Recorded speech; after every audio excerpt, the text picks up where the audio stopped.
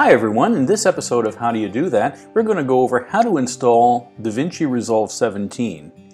This is the first beta of DaVinci Resolve 17, and I'm going to walk you through how to install it and how to back up your database.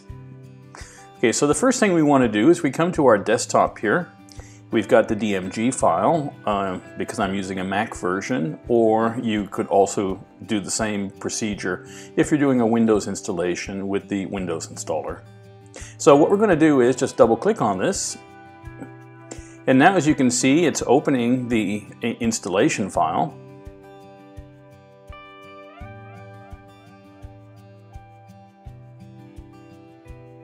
And it verifies it first to make sure the download was correct. Once that's finished, now you will actually see the installer pop up here. So what you have here is you have the installer for DaVinci Resolve 17 and the uninstaller if you decide that you want to uninstall this. The PDF that we have here is a document that outlines the new features that you will see in DaVinci Resolve 17. So what I'm going to do is I go straight ahead, double click on the installer, and it verifies it.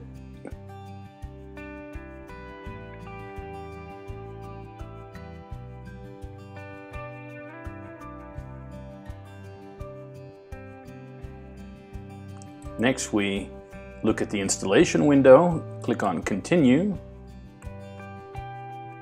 This gives us the important information about what's new.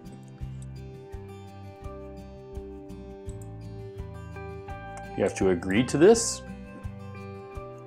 Click on Install, and then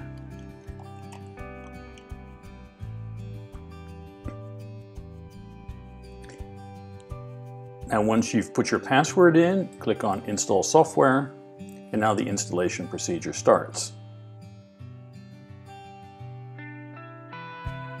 This can take a little while, so you have to be patient during this time.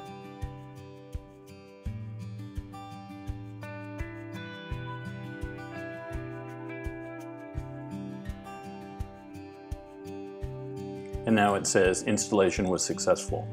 You can now close the installer. And now I don't have to have the installation, and I can now eject the installer. Like so.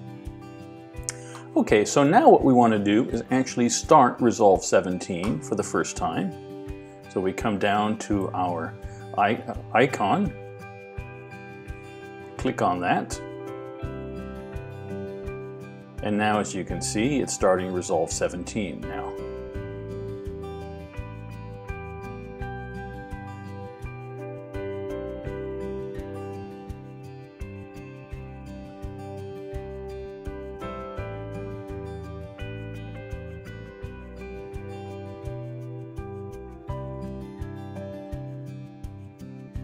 Now, as you can see, you're greeted with this window at the moment that asks you if you want to upgrade your database. Now, what I would say here is click on Cancel it first. Select the databases that you want to back up. So first, back up all these databases. So what we do here is click on Highlight this one, click on Backup.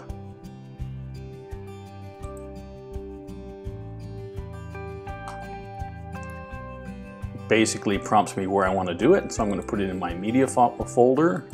Click on here, say backup database.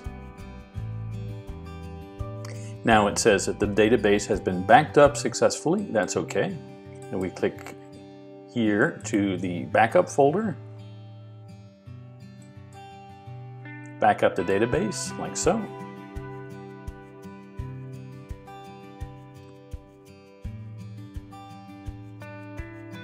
This one's a larger database, so of course it's going to take a little longer. Depending on how big your database is, how many projects will dictate how long it will take to back up. You may see the spinning wheel. This is totally normal. You don't see any progression while it's happening. You will then be greeted with a prompt that says that it's finished with the backup process. It's important when you're doing the backup of your database to just let it do work and not to interrupt the backup in any way. Because if you interrupt it, you can corrupt the database inadvertently. Now, as you can see, it's finished. The database has been backed up successfully. Then we can move on to our PostgreSQL database. And we do the same thing here. This one's quite small, so it shouldn't take long to back up. As you can see, it was very fast. Now, what I can do here is, because all these have been backed up in the other format, I can now upgrade the database by clicking on it, selecting the Upgrade Database button, select Upgrade,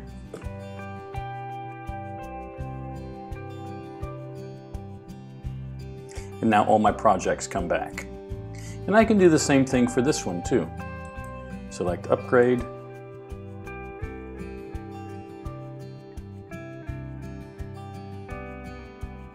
this one takes a little longer, of course, because this was a large database.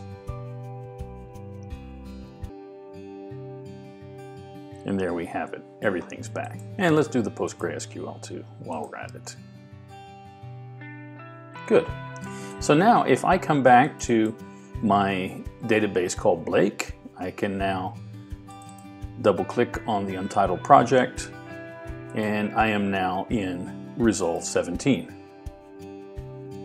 Okay, so have a look at my other videos that I'm going to be putting on my channel now for Resolve 17, so you can learn more about all the new tools that are available for you in Resolve 17.